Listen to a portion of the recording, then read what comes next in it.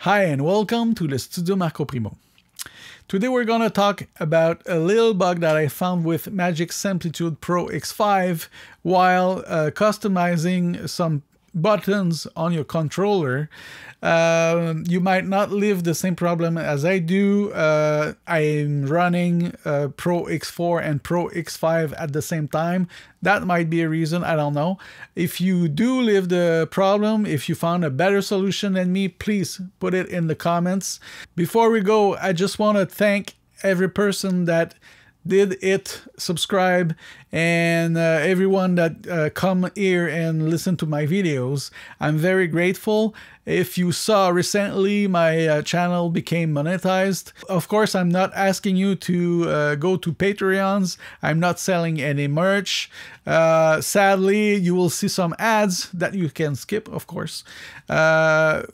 The reason why I decided to monetize the channel is first because the algorithm of YouTube will promote channels that are monetized before the others, and the small amount of money that might come back to me for this will be reinvested in the channel.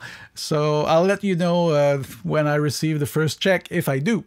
Anyway, so here's my workaround.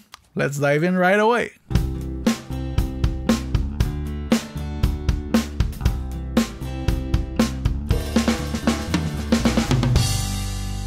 Okay, here's the deal. Hit Y, go into hardware controllers, remove the controller and add a new one. We're going to use the factory default Mackie control for our test. And we're going to select the right MIDI input and output interfaces. Hit apply, then OK. Go back, hit Y, hardware controller, and go into customize controllers. If you touch any button of your controller, if there's a function assigned to it, it will go directly to that function. So let's start with one button, this one. So it went directly to it, but that's not what I want the button to do. So I'm going to change the action. One function that I use often is the punch. And I need a punch in and a punch out. So that's why I'm adding this one. And that was the start of the punch. And we need the end. So I'm going to touch the other button that I want to use. And nothing's happened. So that means that there's no function assigned to that button on my controller. So I'm going to hit MIDI learn, hit the button again. There we go. It will create a new control, and I will assign the action that I want the button to do. And like this. And we will hit apply. So remember, this is control 131, set end marker, and the other one was 93. Set start marker. Apply, OK. And let's test it. Button 1, button 2. See, punch in and punch out. Let's save it to another name.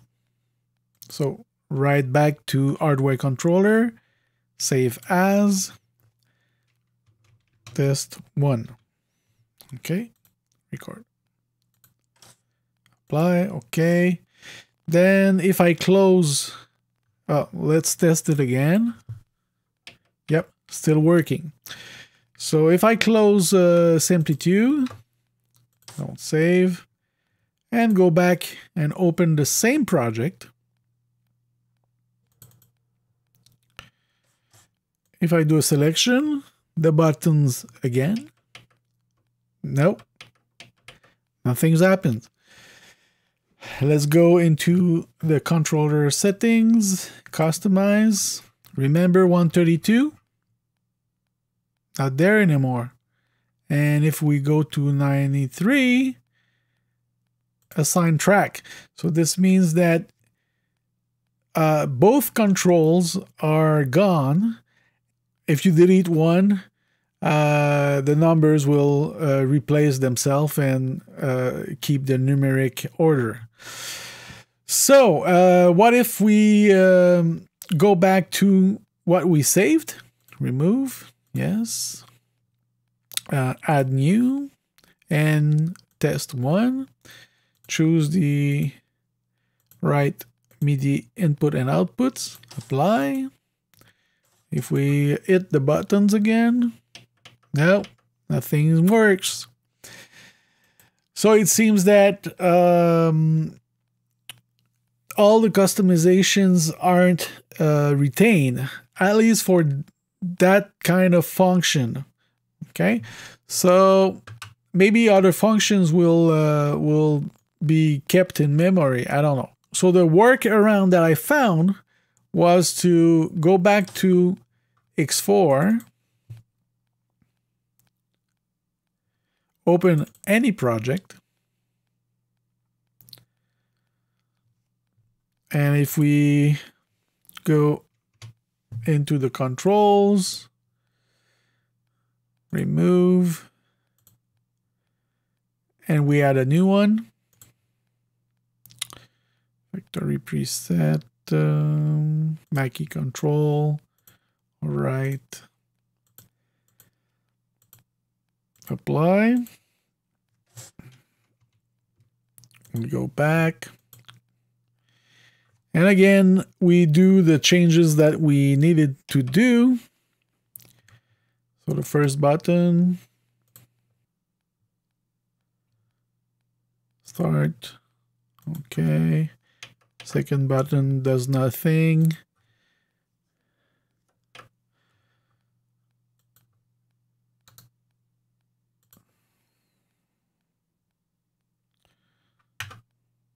And okay, and there's another function that I want to create, which is go to the start of the project. So I'm going to do that right away. Transport and to project start. Okay, apply. Okay, so if I do a selection, try the buttons, they work. My other function, go to the start. Yes, it works.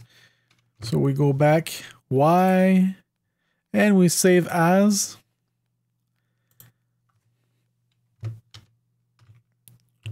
Good. While we're there, we're gonna select the path and do a copy. And we're gonna hit record, apply. And once the file is created, we can go into the folder itself. And on the file, you're gonna right click, properties, and we're gonna change the attribute read only. Select read only, apply, hit OK. And this file can be copied in the X5 folder. So we go into Magix, X5, control panel, paste. Okay. Okay, and we can close. So the attribute read only will block X5 from changing the file and removing the functions that we selected. So we go back into X5, same project. Again, if we select, try the button, they don't work. Hit Y, and we're going to create a new controller again, add new, but then we're going to choose our new file. So it's very important to choose a name that you will be able to pinpoint here, and select the input and output, apply. Okay. Let's try our buttons. They work. Let's try go to the start. It works. So let's close the software again. Save. We go back. Same file. Try again the buttons. Yes, they work. And go to the start. Yes, it works.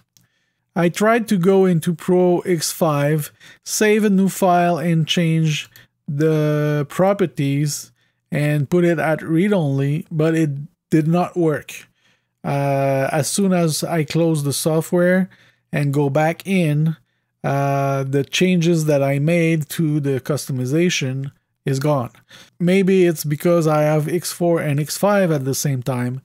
Let me know. As I said earlier, I hope that you're not living that same problem.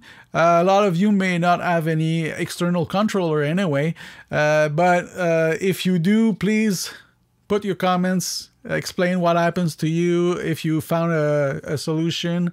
Of course, any questions about audio, recording, video, and photography, put them in the comments. I hope you liked this video. If you did, please click on like, consider subscribing, hit the bell to get notifications, and share my videos. It's always a great help.